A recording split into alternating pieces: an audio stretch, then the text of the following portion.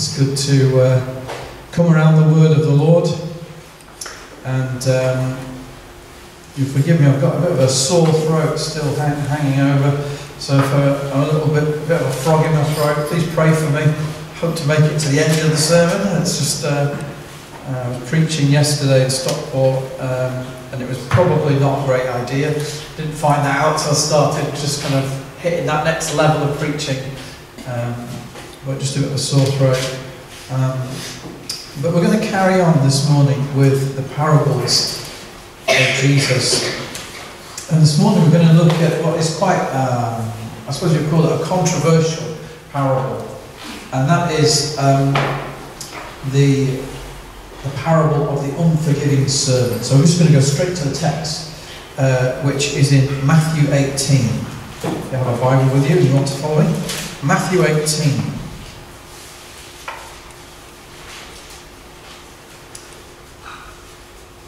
And it starts in verse 23.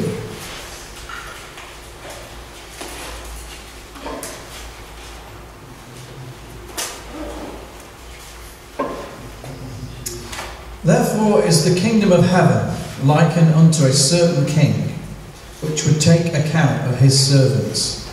And when he had begun to reckon, one was brought unto him which owed him 10,000 talents. But for as much as he had not to pay, his Lord commanded him to be sold, and his wife and children, and all that he had, and payment to be made. The servant therefore fell down and worshipped him, saying, Lord, have patience with me, and I will pay thee all. Then the Lord of that servant was moved with compassion, and loosed him, and forgave him the debt. But the same servant went out, and found one of his fellow servants, which owed him 100 pence. And he laid hands on him and took him by the throat, saying, Pay me that thou owest. And his fellow servant fell down at his feet and besought him, saying, Have patience with me, and I will pay thee all. And he would not, but he went and cast him into prison till he should pay the debt. So when his fellow servants saw what was done, they were very sorry, and came and told unto their Lord all that was done. Then his Lord, after that he had called him, said unto him, O thou wicked servant, I forgave thee all that debt, because thou desirest me. Shouldest not thou also have had compassion on thy fellow servant, even as I had pity on thee? And his Lord was wroth, and he delivered him to the tormentors, till he should pay all that was due unto him. Okay, I'll stop there. So, two things we need to do with this parable, I think, to understand it. Firstly, we need to understand its context. And secondly, we need to apply it to ourselves, to our lives. There's no point just kind of going through these parables and going, oh yeah, I understand what he's saying, but then not actually applying it to your own life. You just end up with a head full of stories that Jesus told. You know, there are practical applications for all these parables. There's something that God wants you to do with them. Otherwise, he wouldn't be, Jesus wouldn't be telling them. So first of all, the context comes in verse 21 and verse 22. And I'll just put it here for you.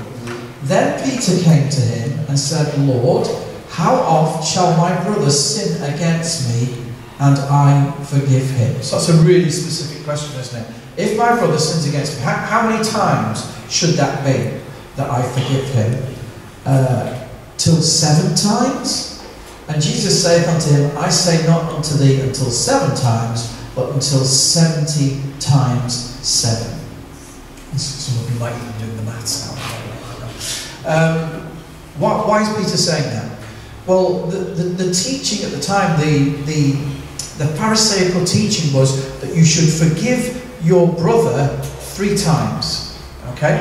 And so you can see what's happening here, I think, is Peter's starting to get an understanding that, the way Jesus teaches, it always requires something deeper, doesn't it? It's always that bit further than what the Pharisees have been teaching. So, like, for example, in the Sermon on the Mount, Jesus says, you have heard it said, thou shalt not murder, but I say unto you, if you're angry, with your brother in your heart. You heard it said, thou shalt not commit adultery, but I say unto you, if you lust after a woman in your heart. And so maybe Peter's kind of got this idea, he's thought, okay, so I'm not going to say 3 times, because that's what the Pharisees teach.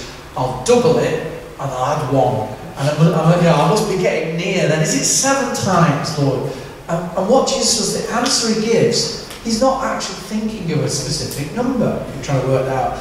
These are symbolic numbers that the Bible quite often uses. 7 is the number of perfection. So what Jesus is saying is he's taking Peter's suggestion, how about 7 times? And he's just blowing that up, right through the roof. He's just blowing Peter's mind, saying, no, not 7 times. In other words, an innumerable amount of times. Just keep forgiving. There is not a set number, Peter, that I can put upon, how many times should I forgive my brother? And there's a kind of legalistic mindset there, so tell me specifically what. No, it's a matter of the heart. You're supposed to love your brother. And that is really important to understanding the whole of this parable. What's it about? Well, the context is that Peter's talking about forgiving his brother.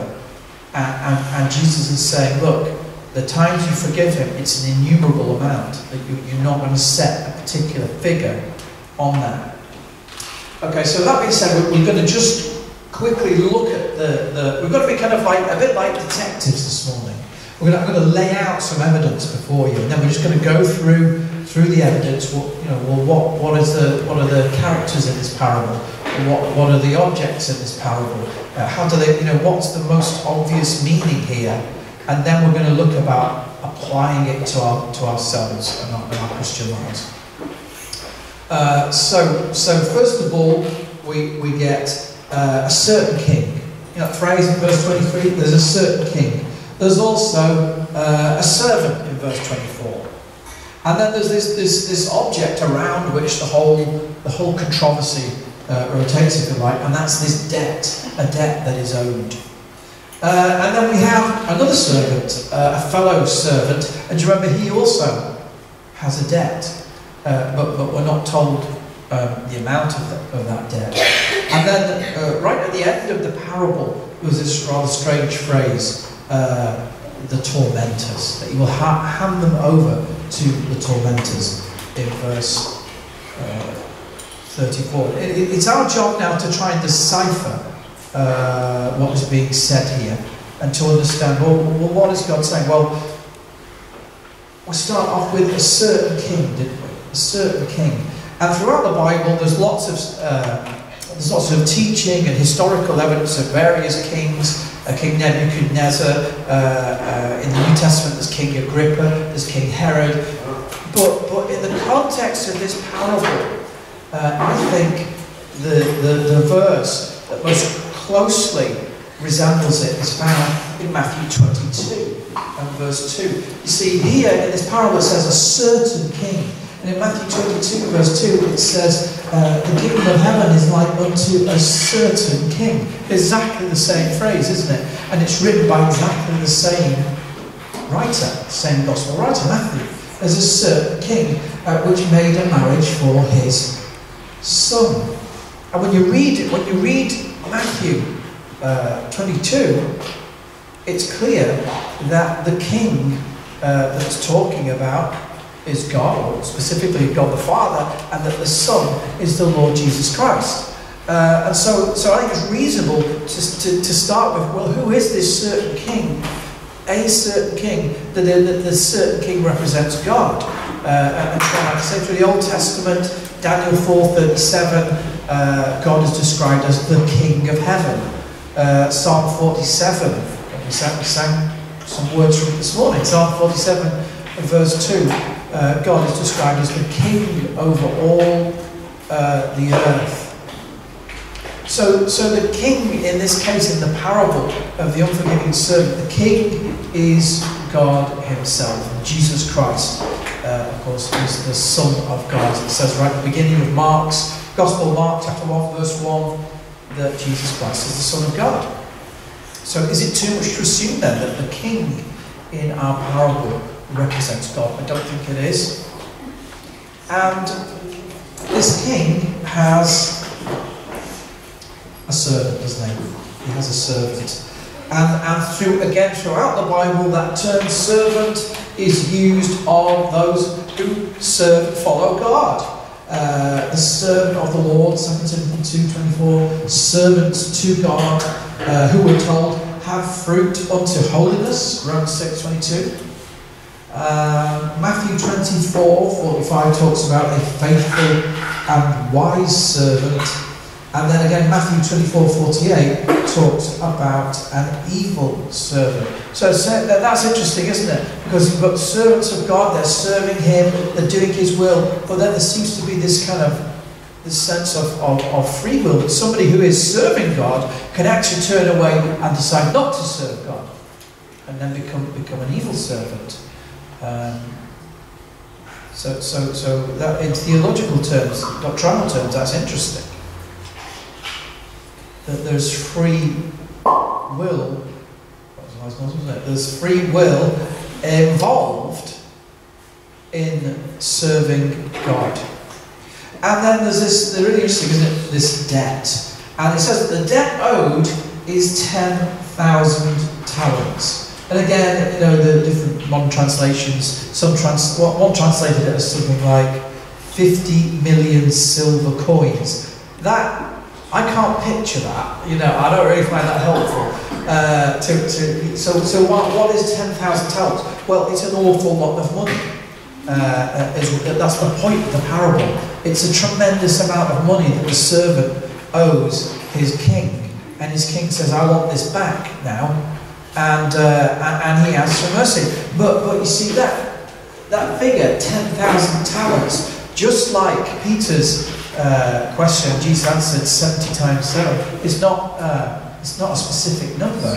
I believe in this case, this is not a specific number. It's not telling you how much the debt was. It's figurative, because the Greek word that's used for that 10,000 talents is myrion.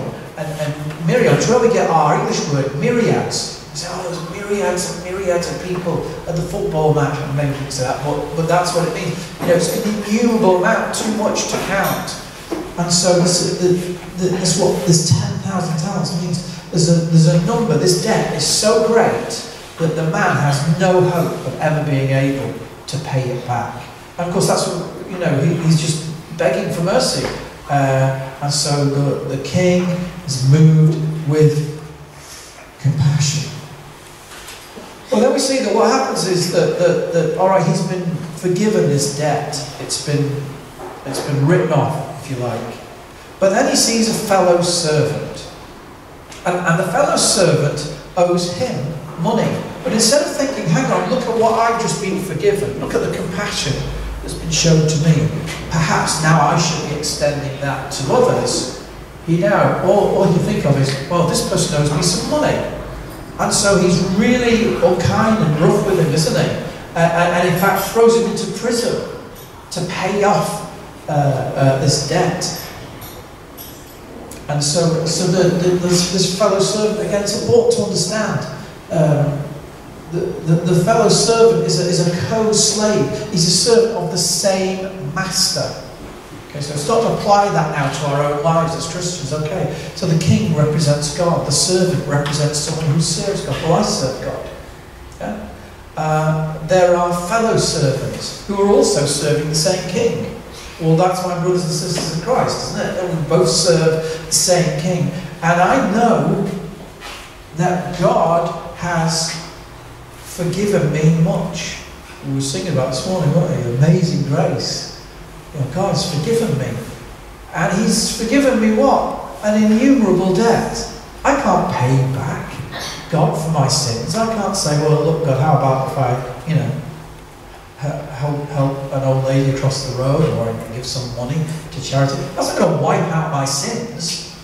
The only hope I got is that God will forgive my sins and remove that debt.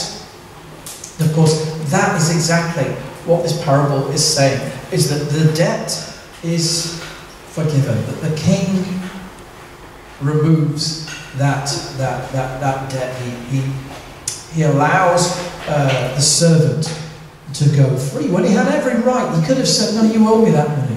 You know, I want that back. I want some kind of punishment for the money that you owe me." But he didn't. You know, and we can apply this to ourselves. You know, the price of your sin. 1 Corinthians 6:20 says, "You were bought with a price, redemption through His blood." Ephesians 1 verse 7.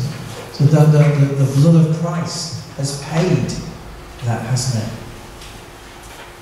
But what happens now is, instead of remembering that, instead of fixing that in his mind, the servant now gets all self-righteous towards his fellow servant, and he wants the money back. And so his master, the king, then calls him, verse 32, "Thou wicked servant."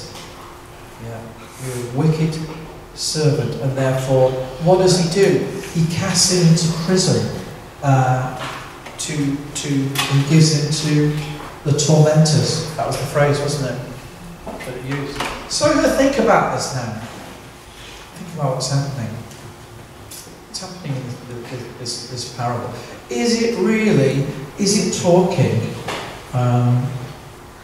about sin?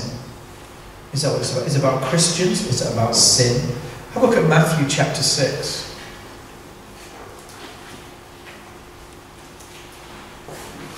Matthew 6. Remember, we're looking for... I'm not trying to push any kind of agenda here or think, right, I'm going to start with this particular doctrine and I'm going to stick it like, you know, like in, what's that pantomime? Cinderella, where the ugly sisters try to squeeze their big ugly feet into that glass slipper. I'm not going to take my horrible ugly doctrine and squeeze it into this passage. We're just looking at, what does it mean? What's the most obvious meaning that it's saying? So Matthew 6 verse 12, it says, and this is the Lord's Prayer, right? And we come down to verse 12, "And forgive us our debts as we forgive our debtors." Now you might know that as forgive us our sins, or forgive us our trespasses. But here it has, forgive us our debts. So it's clear that the idea of debt, sin, and trespass is the same concept, isn't it? You know, and we're saying, you know, God, forgive us our debts, our sins, as we forgive our debtors. And if you come down to verse 15 of that chapter, here's a really interesting verse.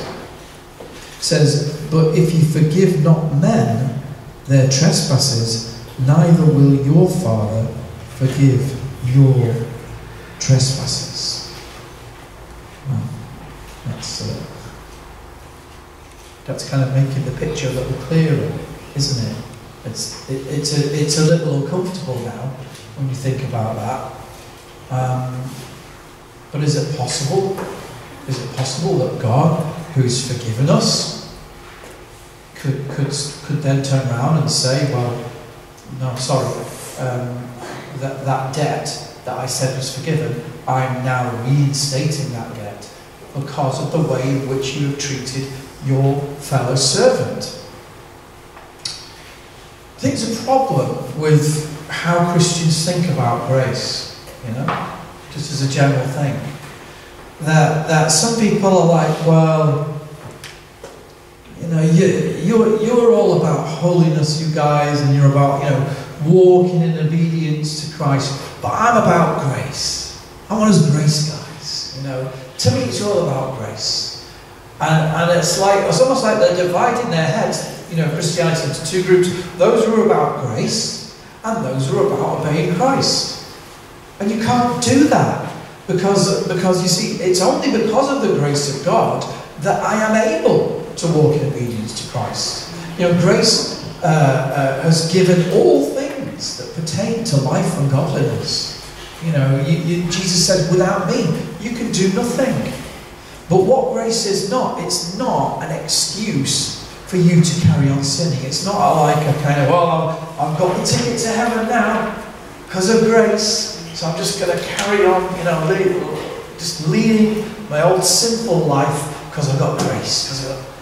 Jude warns us, doesn't he, that some turn grace into lasciviousness. They turn it into an excuse for their sin. I'm all right, because I'm not under the law, I'm under grace. But there's nowhere in the scriptures that it says, look, now you don't have to obey Christ. Now you don't have to walk in true holiness. It's a misconcept. In fact, throughout the Bible there are lessons. Don't assume that because you've got privileges that you don't have to look at how you live. You don't have to look at how you behave towards other people. Way back in Genesis, even Genesis 49, when do you remember when Jacob comes into the land of Egypt? Joseph is the governor there, and calls for his father and his brethren to come and live in Egypt. And he calls us in Genesis 49. Jacob speaks to his sons. He blesses his sons. He says like a little thing about each one. And Reuben is the eldest son. He's the firstborn. And by rights, what happens is the firstborn receives the biggest blessing, right? He receives, his father passes on to him all the things that were his father's. That's his right. But in Genesis 49, what happens is Jacob says to Reuben, you are unstable as water. That's a great phrase, isn't it? So you're unstable as water. You're like all over the place. And he cites a sin that Reuben committed. I think it's something like 40 years ago. But Jacob says, because of this, because of your character, I'm not going to give you the blessing that is by rights yours. I'm going to give it to your brother Judah. And that's what he does. And that's why Christ himself, Messiah then, comes out of the tribe of Judah. Because Judah was given the prominent position. When they go into battle, it's Judah that's the tribe that's leading, not Reuben.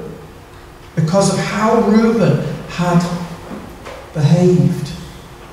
See, grace is not just a question of grace to you. It's also a question of grace from you, to other people.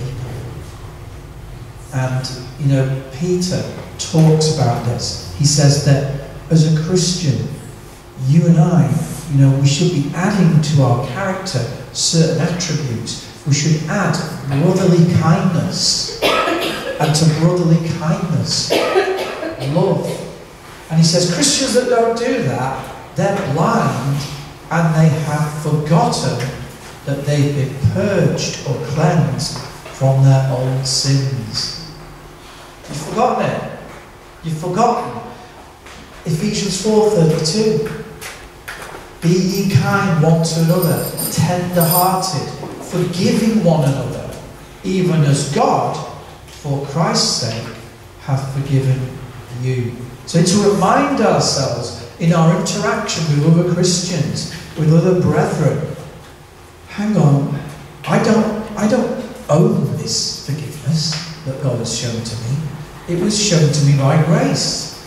And therefore, if I've been forgiven this enormous debt that I could never hope to pay back, if I've been forgiven this sin, then shouldn't I be forgiving other people their sins against me? And you can talk all you want about the quote unconditional love of God, but you'll be standing against the scriptures. Because all the time, if you do not forgive, what was it? If you forgive not men their trespasses. If sounds like a condition to me.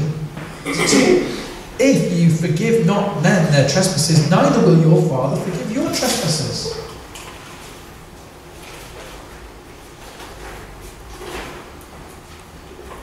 Always best to get your doctrine from the Bible, not from popular words, phrases, teachings, memes, God forbid. Get it from the Bible. Go to the scriptures, Don't just sort of say, I love that phrase, I love what they're saying, that sounds so great. I'm not interested in preaching stuff that makes people feel good, or for that matter, preaching stuff that makes people feel bad. I'm interested in what is the truth, what does the Bible teach? That's what I want to know. And if it makes me feel wonderful and all fuzzy inside, praise God. And if it challenges me, praise God again, because it's the truth. And that is what is valuable.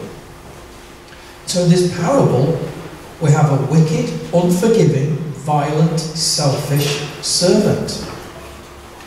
And his debt is restored in full. In fact, he's told that he will remain with the, quote, tormentors, or the jailers, is what it means. You'll remain with them until you have paid it back in full. Till you have paid back your sin in full. Till you have paid back that innumerable amount in full. Well, that's going to take forever. And that's the teaching. That's the doctrine. Yeah. It will take an eternity, won't it? Till he should pay back all that was due to him. Is it really about that? Is it really about Christians forgiving one another? And if not, there's a penalty for that. Yes, it is. Because right at the end of that parable, Matthew 18:35, it says, "And so likewise shall my heavenly Father do also unto you, if you from your hearts forgive not every one his brother their trespasses." That's the key to understanding the whole parable of what it's saying. So when I get saved, when I become a Christian, can I say, yeah, I got my ticket to heaven, I'm alright, don't have to worry about it, I'm all about grace, so I can just, carry on sinning, and I don't have to treat other people like decent human beings, because I'm all about grace. That's not grace. That's not the grace of the Bible. Not the grace that God showed to you.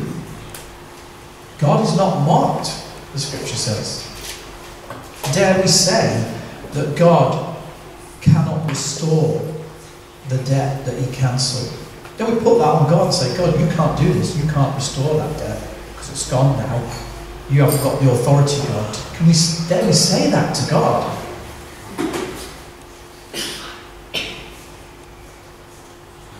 Dare we cling to anything but grace? God's grace. I can't say, well, I wrote it in my Bible, God forgave me on this day. That's not trusting in the grace of God, is it? That's trusting in something that happened in your life on a particular date. We're told to live by faith. That's not living by faith. It's day by day I walk with God. Dare we hold against our brethren so little, these little things that happen, these little disagreements, fallouts. They didn't speak to me. They didn't acknowledge me this morning. They disagreed with me about something in the Bible, and then we flounce off. Well, I won't be going there again. Dare we really hold against our brethren so little when God has forgiven us so much? Dare we make light of the fact that God gave his Son for us, shed his blood for us?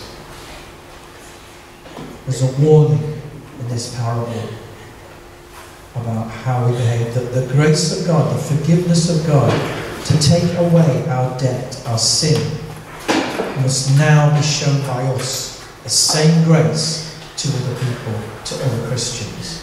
Now, if something happens in a church, if there's abuse, if there is behaviour that is unscriptural, unchristian, unbiblical, then there are means to deal with that.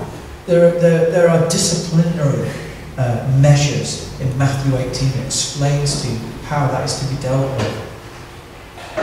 But let us be forgiving one to another, tender-hearted, forgiving one another, even as God, for Christ's sake, has forgiven us.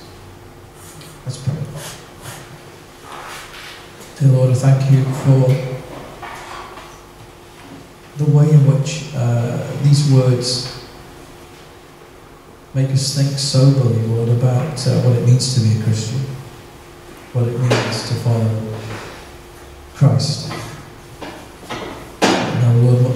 been done by believers who became hard-hearted, who wouldn't forgive.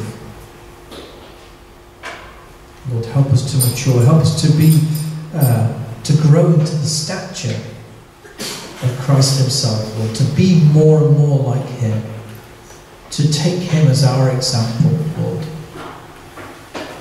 and to add to our character those attributes of brotherly kindness and love, Lord, that we might grow into a temple of praise to you, like living stones built up into the house of God. Lord, that is our desire. And pray, Lord, that you would indeed give grace for us that might happen, that you might empower us with your Holy Spirit, that we might overcome our infirmities and our weaknesses, and that we therefore might be pleasing in your sight. In Jesus' name. Amen.